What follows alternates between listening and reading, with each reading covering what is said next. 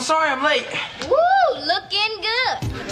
The role of Laura's older brother, Eddie, went to Darius McCrary. The 13-year-old actor was coming off a small role in the 1988 drama Mississippi Burning.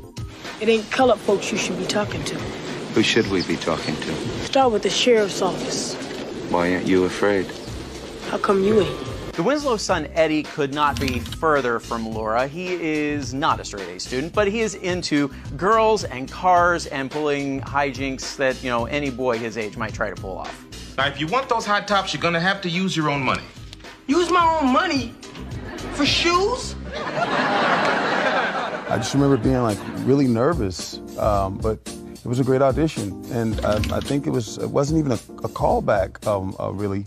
But I didn't think that I got it. So that's why they hadn't called back.